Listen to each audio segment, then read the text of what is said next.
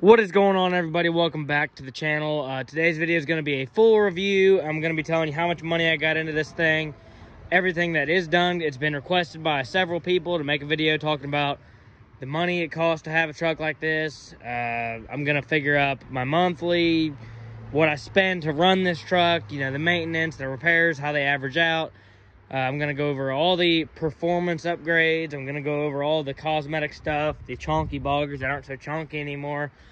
I'll tell you how long they've lasted and what I think of these Nittos and the wheels and all that stuff. So I'll give you a review of everything that's done to this truck. Let's pull it around back. Let's get it cranked up. I'm not going to do another exhaust shot. You guys have seen and heard that enough times.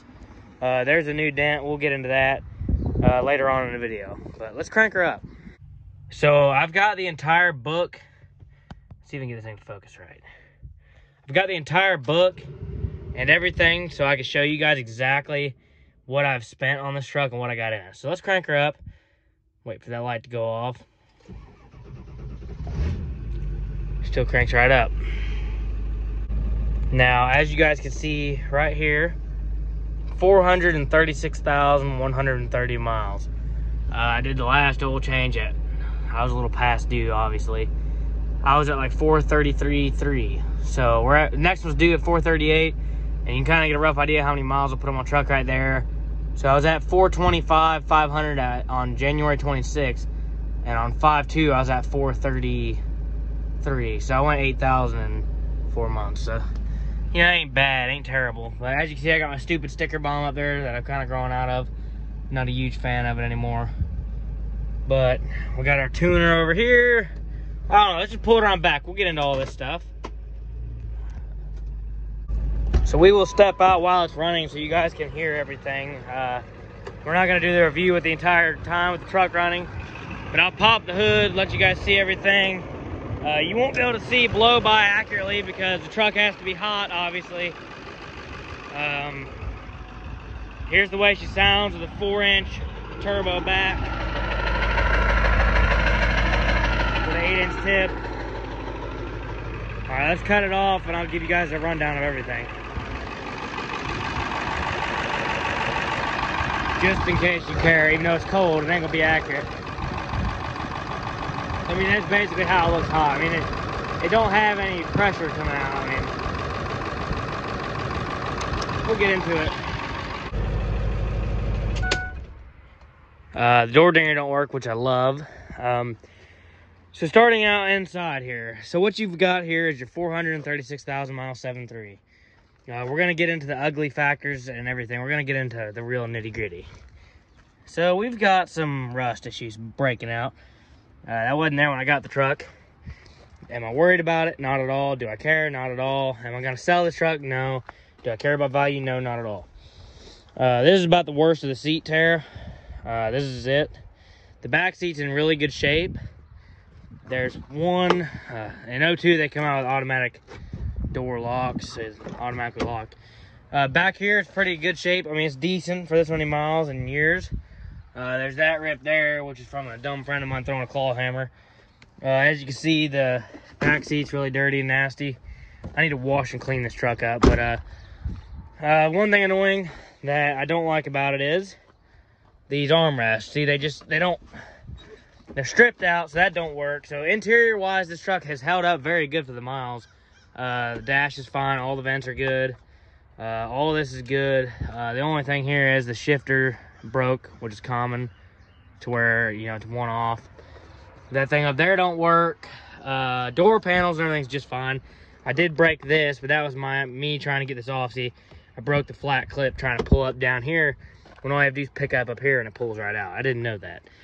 But as you can see, that's pretty much it for the interior. I put LED lights right here and up there. So now we've got LED interior lights, which is pretty nice. We got the steering cover, which, you know, it is what it is. I mean, it's a wore out old truck. You got your hydro tuner here, tuned by 1023 diesel, which I believe was about $510. I got it all wrote down, I'll show you.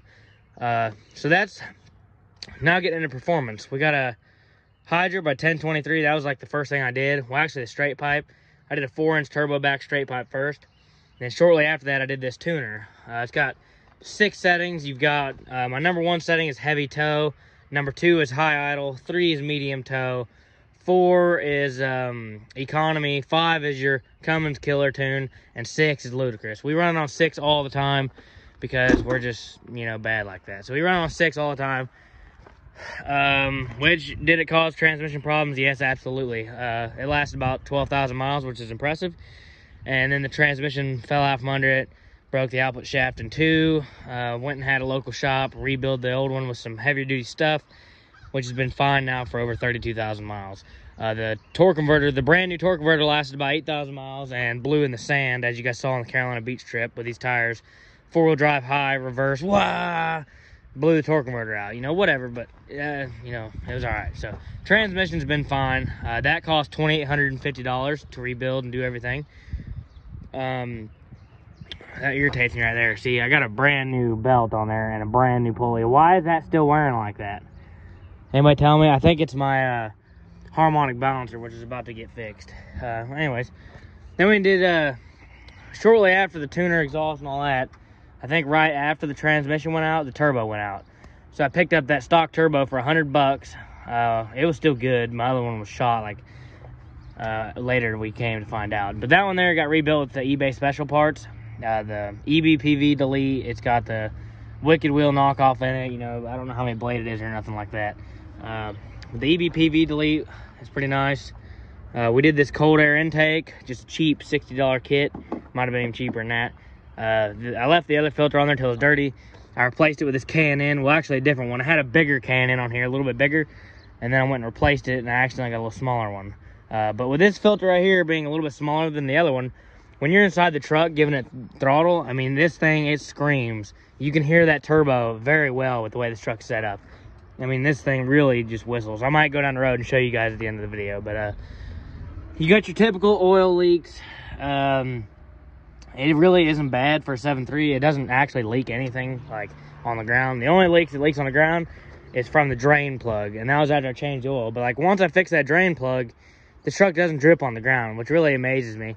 Because if you look in here, I mean, it's all oily and nasty everywhere, but I think it all burns off before it hits the ground. See, that's all coming from the ICP sensor, which is getting ready to get fixed. Like I said, blow-by is literally pretty much non-existent in this truck. Coolant level has been about the same since I got it 2 years ago. I haven't touched it, but just so you know, the other day it was actually leaking coolant. It's done it. That was the first time I've seen it do it, and I haven't seen it do it since. But I'm not sure where it's coming from. But this hose running from underneath this thing right here to the bottom of the radiator down there, I think that's where it's coming from, because it looked like it was running down the fan shroud and going out on the ground. It leaked a puddle in about that big, and then it quit leaking, and I hadn't done it since. So I don't know what to think about that. So is that it performance-wise? Yeah, I think so. This truck's pretty much bone stock. I mean, it's got stock injectors and all that stuff. And everybody that rides in it, you know, it's not fast by any means, but it's pretty stout for what it is. And compared to most 7.3s, this truck will get up and go pretty good. My dad's 7.3 over there. We'll go over there and walk it and look at it. It's got 180 injectors in it, 180 over 100 injectors, you know, blah, blah, blah, stuff like that. So that truck's pretty stout, but still, this one right here keeps up with it just fine. I think that's it for performance. Repairs, we've done a lot of those. Got a whole new AC system on it, which needs to be gone through again. Something's wrong with it. It's like it blows cold when you're idling, but when you go down the road, you lose your AC, and it kind of makes a noise. But we've done that. Pulley tensioner, idler pulley, new belt like 3 times, but we still got a problem somewhere, obviously. We have not done batteries, which is absolutely amazing. These are from August of 17, so I'm really impressed with them because they've been killed twice and they're still going. There's that clip that I was needing the other day from when I changed the air filter. We did the alternator in August of 19, like shortly after I got the truck. What else have I done under here? Not much that I could think of. Repairs, yes, they do. The list goes on. I did all new ball joints, upper and lower, Moog. I did Warren locking hubs. I had to put new hubs with the wheel bearings in it, and both axles on both sides. That was $3,000. That was actually my biggest repair. When I first got the truck, I had $1,700 put into that and some other things. New shocks up front and back. New axle seals. I got the 4-wheel drive wiring harness repaired because the 4-wheel drive didn't work. what else did I do? Oh, I did a leveling kit. At the same time I did my window tint a while back when I first got it. The leveling kit, I did just the little spacer springs underneath the stock leaf spring, and that lasted a while, but I went through a ditch with mud, come down a hill, hit a bump, bam, bam, and when I left, my tires started rubbing. I was like, that's not normal. This truck normally never rubs. So I get out, my truck's sitting like 2 inches lower on this side over here, and the bottom leaf spring actually broke. 'Cause, you know, factory, they only have 2 leaves. So I was running on 1 leaf spring for a long time. Yeah, it was dangerous, but I wasn't too worried about it. So what I ended up replacing with, and notice the shocks are different colors, I replaced it with the Rough Country leveling spring. So there is no more shims or anything. It's just 1 big leaf spring. It has the adjustable track bar as well. I did that at the same time. I had to put these Powerstroke emblems on here because I didn't have them. Those were like 70 bucks straight from Ford. What else did I do up front here? I can't think. I'm just kind of going over everything now. I did these headlights, and I got away with, these are like some cheap ones. I know from Ford they're expensive. They won't last. I mean, I know they're going to look like crap in a few years. Did the smoked cab lights, the LEDs, and I think I did all that for about 250 bucks. We got the stock grill in it still. Coming around this way, we put this dent in it. I'll give you guys a rundown of all the dents. I accidentally pushed my friend Dawson into that, and I felt it. And I thought it was fine, but it actually ended up creasing it a little bit right there, which sucks. So I put that dent in it. Coming along this side, we're just fine. Oh, and one thing, repairs. I've had to do brakes on this truck a bunch of times. I just did new front rotors and pads, and calipers actually. No, not calipers. But I've done rear calipers probably twice, and pads many times. But it seems like less than 20,000 miles I get out of pads in the front and rotors and stuff. It doesn't help I don't have trailer brakes and all that good stuff. Coming around here, we got the 8-inch tip I paid $30 on eBay for. It's ovaled. I would tell you how that happened, but I can't tell you because it's like top secret. Bad news. This dent right here is the newest one. Makes me really mad. That trailer over there with the toolbox on it right there.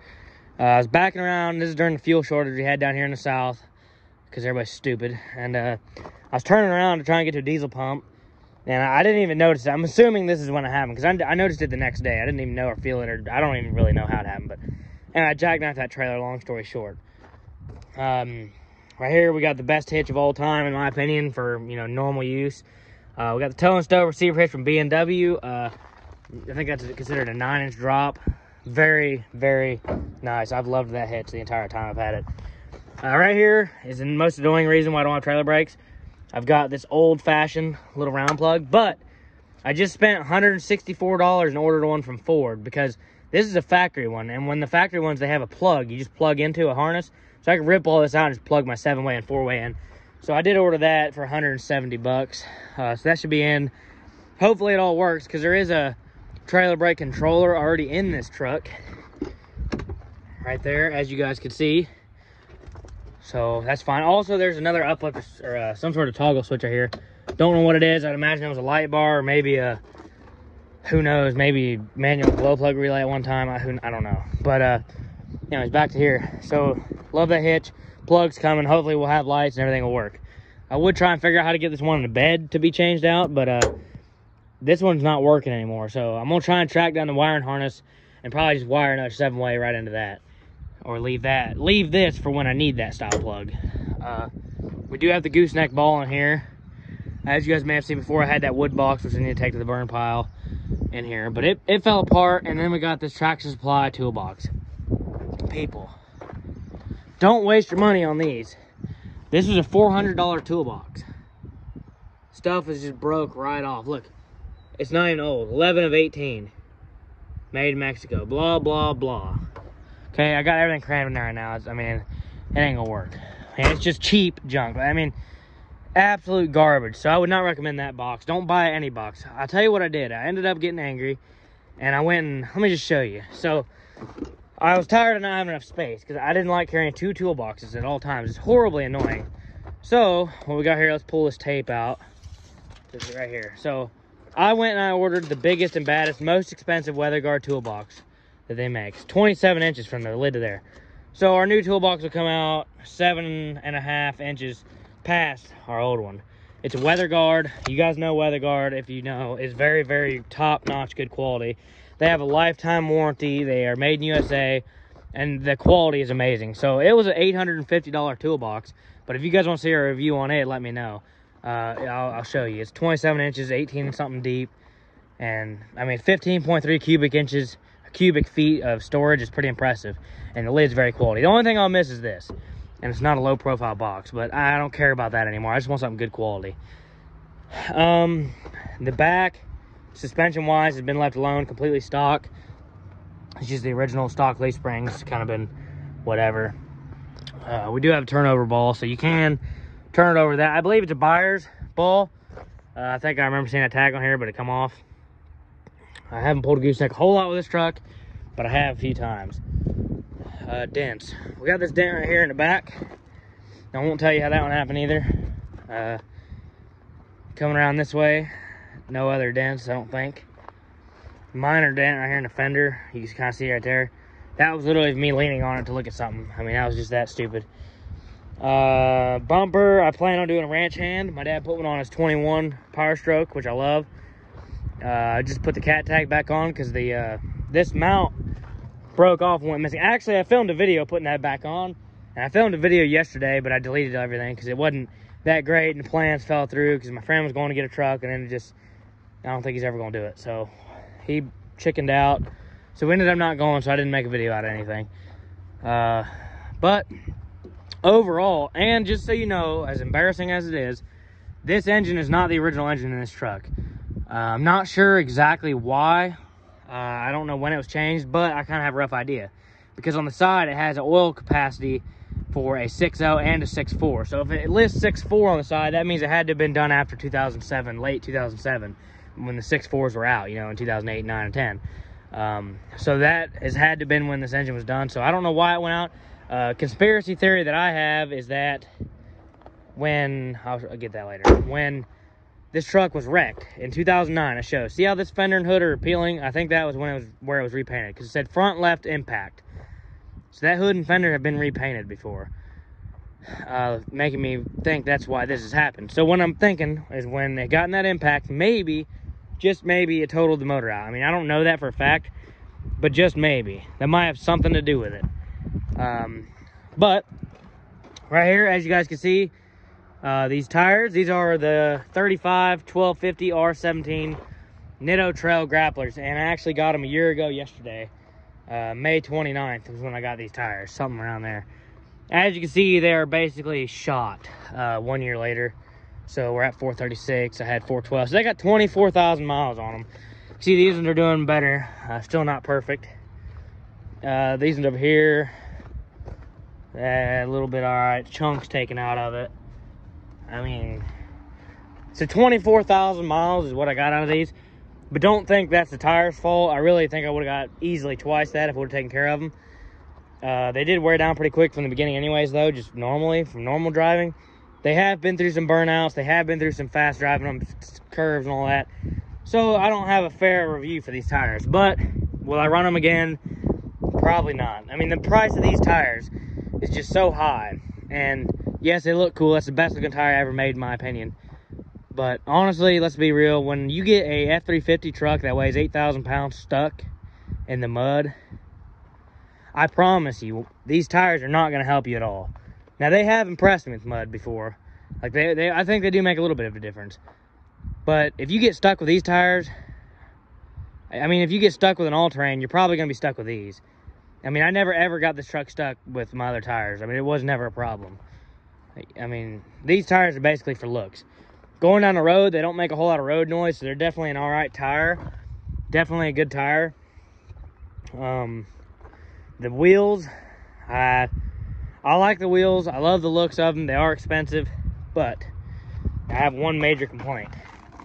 This lip. I know there's no way around it, really, to make it look the same, but this lip right here holds water, irritates me, holds dirt, and scratches your powder coat. So that's my only complaint, is that these wheels kind of get kind of crummy and ugly pretty quick.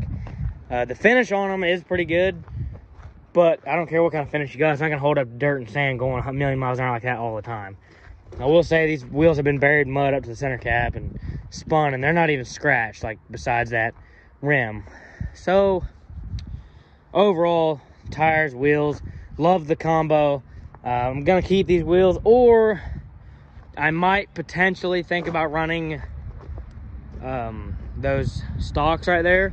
I've thought about getting those and putting a 35 Terra Grappler or Ridge Grappler on them, but I'm not sure yet if I want to do a Ridge Grappler or just go Terra Grappler.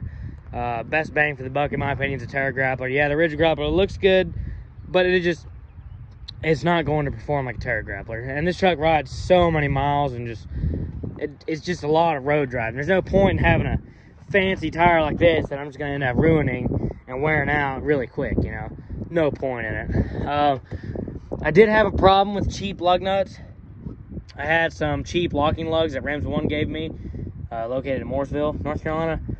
And yeah, they might have been over torqued, but a good lug nut will break a stud before it breaks a lug nut. And they rounded off, or they broke off and left a flat spot. So I had to drill. I mean, it was a huge ordeal, but we got it all straight now. We got all these Gorilla lugs on there, pretty good quality, I believe. What else? Oh, here's another dent I forgot. This tailgate was pretty cherry when I bought the truck.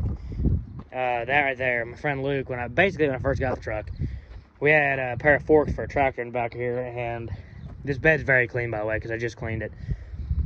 We're trying to change forks, and we couldn't get the pin on that side to line up, so we tried to stick a rock over here on this side, try and get this side to move. Well, it didn't move, it just pushed a rock down and bananaed my tailgate, which is probably one of the most annoying dents in this truck, because look at that big gap. I mean, I've probably lost tons of stuff through there. I've lost straps. I mean, I've just lost everything through there. My chain has fallen out before twice, and I've caught it, like, at the last second, because I hear sparks, somebody pulls me over. Reverse lights don't work. I don't know why. They never have since I got the truck. But it's got that pod under there. It's had since day one, so that's kind of nice. I'd like to get it. I might just chop that out of there so it don't look so ugly, and maybe run, like, 2 pods in the bumper on both sides, 2 on each side, so we have like extremely bright reverse lights, something like that, just for the heck of it. I like to do a ranch hand, but then again, I don't really know if I care to do that, because I'm kind of trying to save money for other stuff. I don't really need to waste money on that, because this truck looks all right. I mean, it's all right. It does do a lot of work, not as much as that one over there, but it does work. It works very hard.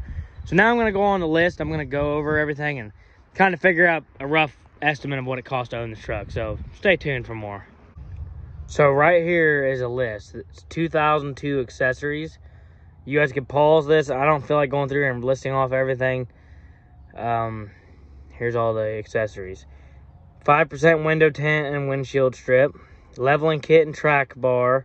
That was the first one. Powerstroke emblem. 4-inch MBRP straight pipe. 8-inch black tip. Hydra by 1023. I ran some 18 by 10 moto metals. LED interior lights. Used Kenwood radio. Seat covers. LED light interior.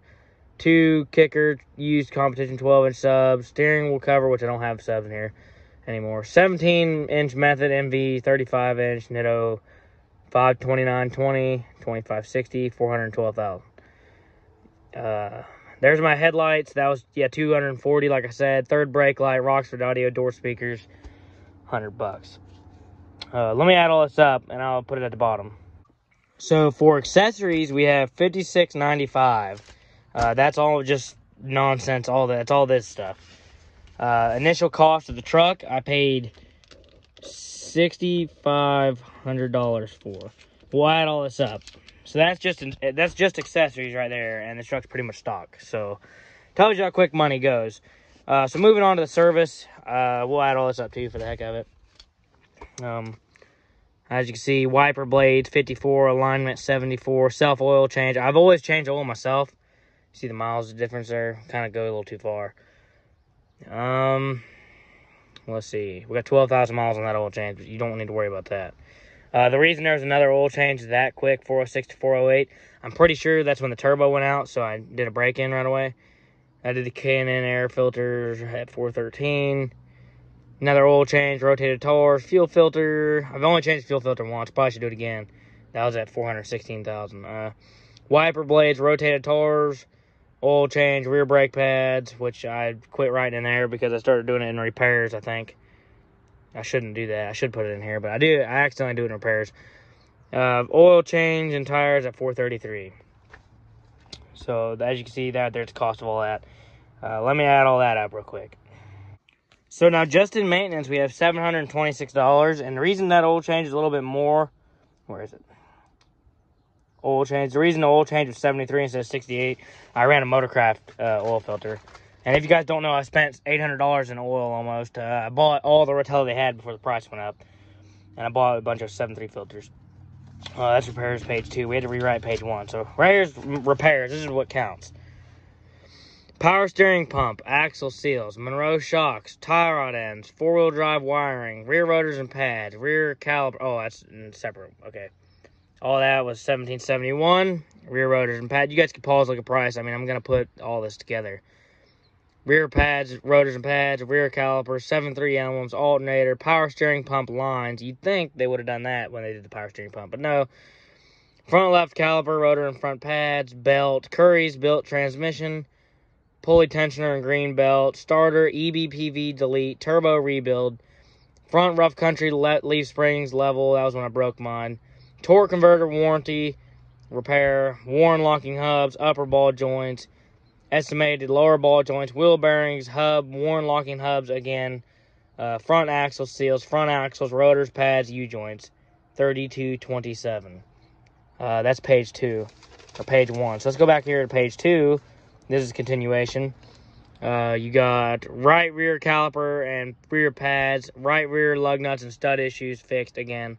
Idler pulley, all new Gorilla lug nuts, middle rear U-joint, other 2 rear U-joints, OEM reman gearbox, SD, severe duty Wagner pads and rotors front. We just did those. And I realized I didn't put the carrier bearing in here, I don't think. Let me add up all the repairs. This is what people are going to worry about right here. So I've had this truck just a smidge over 2 years. So what we've got here is, this is the initial cost of the truck. This is accessories. This is maintenance. This is repairs. $11,100 almost. So within 2 years, this is what it costs per year. That's repairs. $5,500 per year. I've put, this truck had 389,000 when I got it.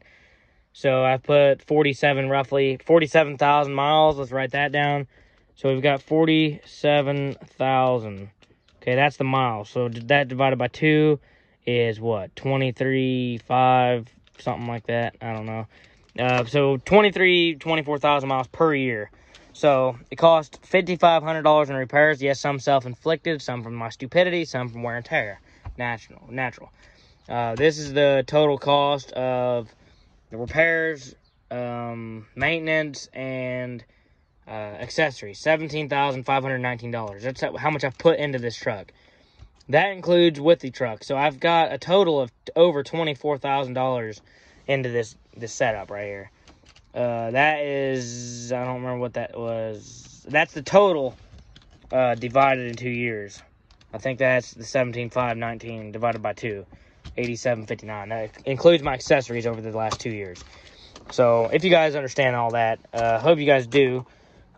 I'm sorry this video might seem long and boring and long, but this is what people ask for, is a detailed review of what it costs to build this truck, okay? So that's what I did. Gave you guys a great review. So now that's it for, basically, that's pretty much everything I could think of. I gave you guys a full rundown of absolutely everything. So take it how you want to. I'd say this truck's been a pretty good truck to me. Let me know down in the comments if you guys want to see more truck videos and what you guys want to see.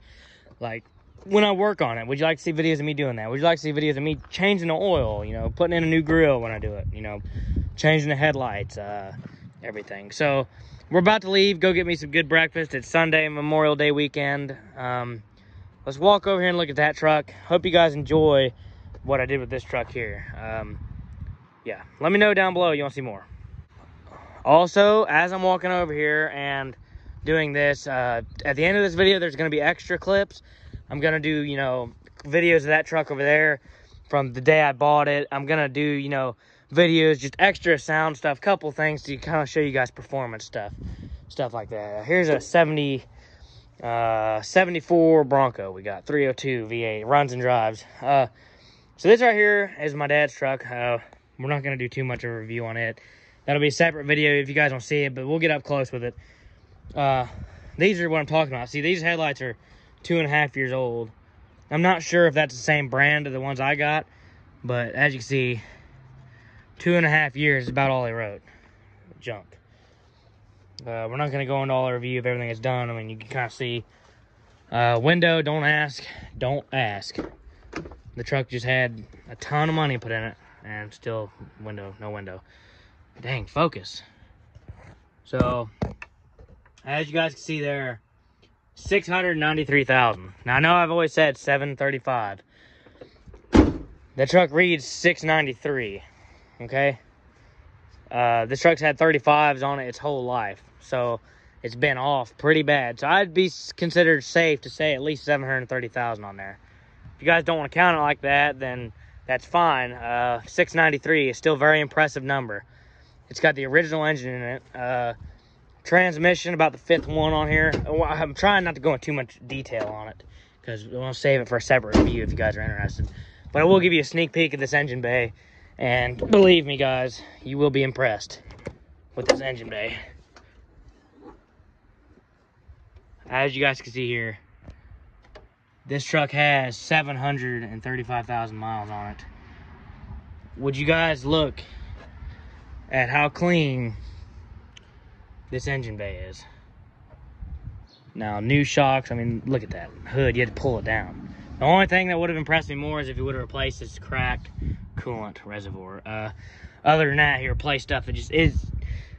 We got a good mechanic. I'm just gonna say that. But the good mechanic also can't get the window to go up. Yeah, that's besides the point. I'm not bashing him. I mean, I love our mechanic. We got a great mechanic, very great. This tire went flat. Toyo, first ever time we had a tire fail us. It was one of those Toyos, so we had to go put a Nitto on there, you know, get us home. 35 1250s. As you guys can see, they're about wore better than mine. Paid $30 for that whole tire. I should have went and bought the whole set and put it on those stocks over there. But we'll save that review for later, separate video. Now guys, I hope this video didn't bore you too much. I hope you guys enjoyed it. Please leave a like and comment and subscribe. Definitely leave a like and subscribe though. That's most important.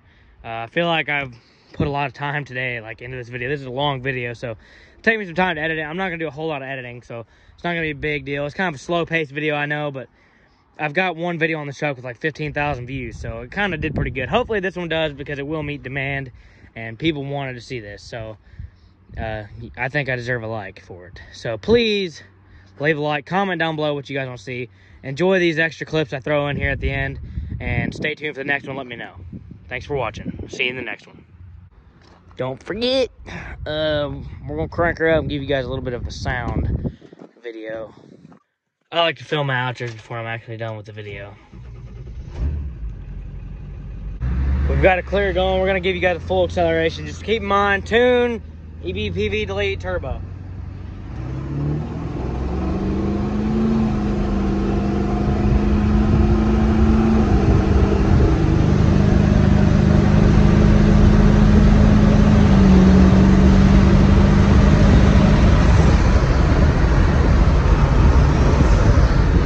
As you guys can see, I mean, it gets up for being a 7.3, and it smokes quite a bit. You guys can hear that turbo as well.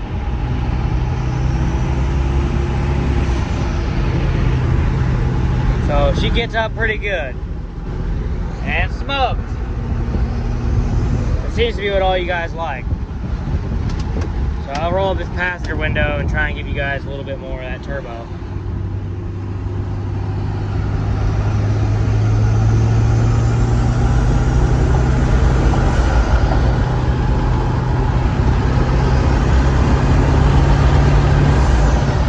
Freaking running 80 mile an hour. That was on this tune, ludicrous. Turned up all the way. Let me get over here. I'm gonna loop back to Kings Mountain and eat. Take a left at this light. Here's you guys another full acceleration uphill. Kind of see how slow it is. You can hear that turbo a little bit.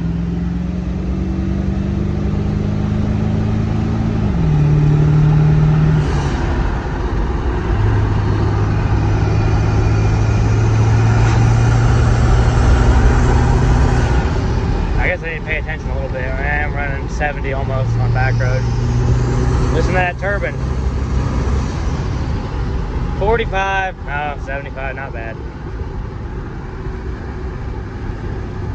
We're not doing anything illegal.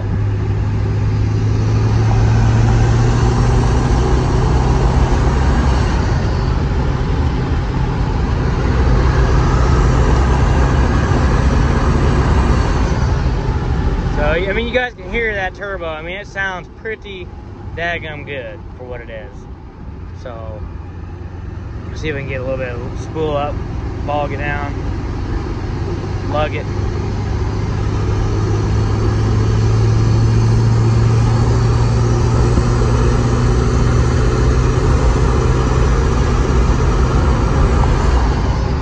You can hear quite a bit of turbo.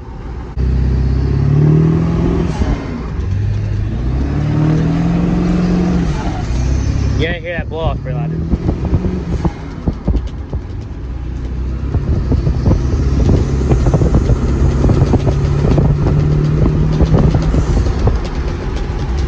Damn crew cab forwards and their seatbelts flapping. I don't know what I'm gonna do about it.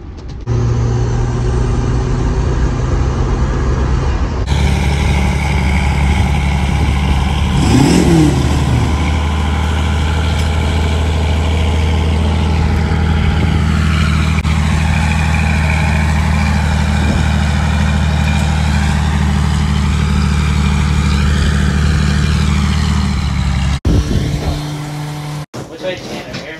I just did it. Did you see your hands into it?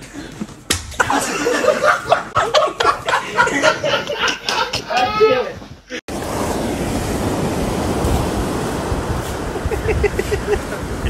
What? God damn, what a dumbass. Fuck you, I'm digging a hole. I need a bigger shovel.